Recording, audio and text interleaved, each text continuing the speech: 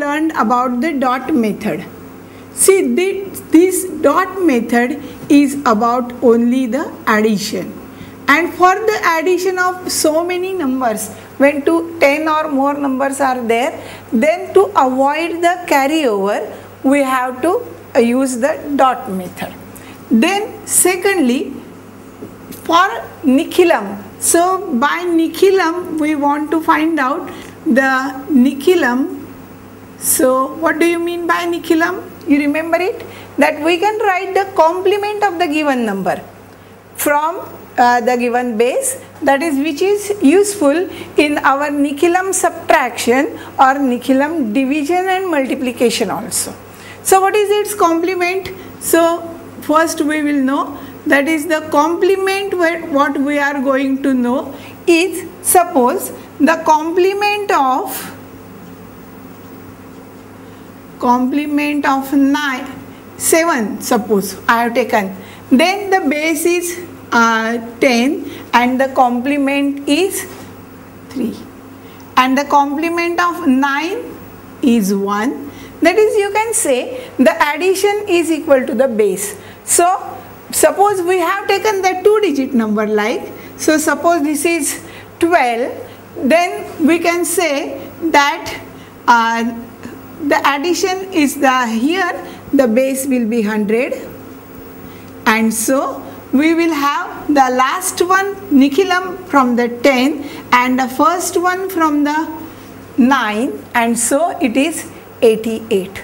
Okay, so like this we can go for, suppose again I will take one more, that is, suppose we want to find out a complement of 74, then the last from 10, that is 6, and the first from the 9, that is 2, and so it is 22. So we can use this complement in the multiplication. So we will find out how the Nikhilam multiplication is taken. This was our third point, that is Nikhilam multiplication. In this Nikhilam multiplication, what we have learned, can you remember? See, our base is 10 or 100 or 1000, like that. The zeros on the 1 will go on increasing, and then we will see how many zeros are there will be the Nikhilam base. Okay, so suppose I will give you some examples. That is, suppose I want to multiply 9 by 8. The complement of 9 is of course 1. So 10, this is less than the base, and so I will write here for you the base is also 10, and this is 2.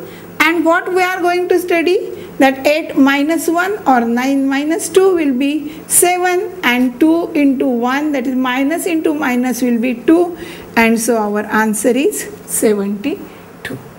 Like that, suppose I will again take one more example for you, that is 7 into 6.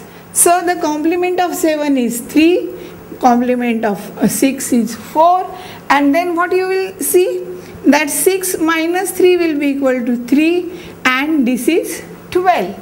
So here there cannot be 2 digits because there is only 1 0. So you have to add over 1 here, and so your answer will be 42. Okay, like that you can go for, suppose again one more, third and the last I will take you. So it is minus 1 and minus 3. Okay, and then we know 7 minus 1 will be 6, or 9 minus 3 is also 6, and so 3 into 1 is 3, and so our answer is 63. So this is about the base 10. So suppose we want to find out about the base 100. I will again take one example for base 100. That is, suppose I want to multiply 99 into 98. How I will multiply this? Now the digits in the Nikhilam should be 2, and so 99 I will give you 0, 1, and not only 1, and here also minus 0, 2, and then you will know that 99 minus 2 will be 97, and 2 into 1 will be 2, and so my answer will be 9702. Can you remember this method? Of course, again I will do one more example for you. Suppose it is 96 into 99. Again the base is 100, so there should be 2 digits, and so this is minus 0, 4 and this is minus 0, 1, because 96 is less than 100 by 4, and so 99 minus 4 will be equal to 95. Okay, or 96 minus 1 also will give you 95, and then 4 into 1 will give you 4, and so the answer will be 9504. Like this you can go on and on for the base 100. Suppose I have taken one example for if it is 76, which is just away from the base, but still we can do the same thing, because to a 76, suppose it's Nikhilam, by Nikhilam I want a complement, that will be minus 24, and for 96 it is 0, 1, and so 76 minus 1 will give you 75, and 24 into 1 will give you 24, and therefore the answer will be 7521.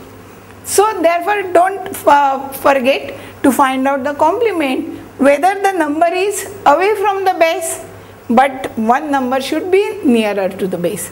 Then only this product will be easy for you, and then the product also will give you an easy answer. Again we will go for the third base, that is 1000. Suppose now there are 3 digits, 3 zeros, and so there will be 3 digits in the complement. That is, suppose I want to multiply 999 multiplied by 998. So this is minus 001. See, there are 3 zeros, so we are writing 3 digits, and here it is 002, and then by cross addition you will have 997, and the product is 002, and therefore the answer is 997002.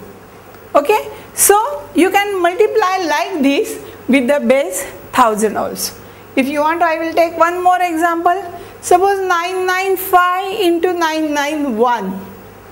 Can you multiply this orally? Of course, see, minus 005 will be the complement, minus 009 will be the complement, and then you know 991 minus 5 will give you 986, and then 045, and so the multiplication is 986045. Okay, so you know how to multiply by the Nikhilam when the base is 10, 100 or 1000, or like that any greater number can also be there. But here we have seen a method to find out by Nikhilam, that so the numbers are all less than the base.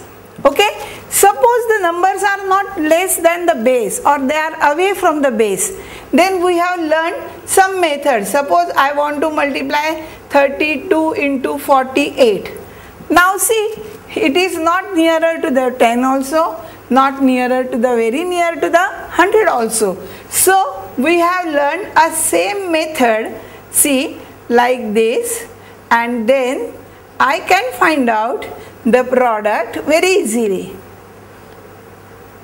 See here, I have written one number horizontally and one number vertically, and of course I will make the 2 parts of it and then multiply. See, we are avoiding to carry over. So 4 2s are 8, there will be no carryover. 4 3s are 12. We will write 2 in the lower case and 1 in the upper case. 8 2s are 16 and 8 3s are 24. So what is our answer? From this only, no carryover, no addition, but still we will go from this 6, then 4 plus 1 5 plus 8 13, carry over 1, 1 plus 2 3 plus 2 5 and 1. and so my answer will be 31536. Okay,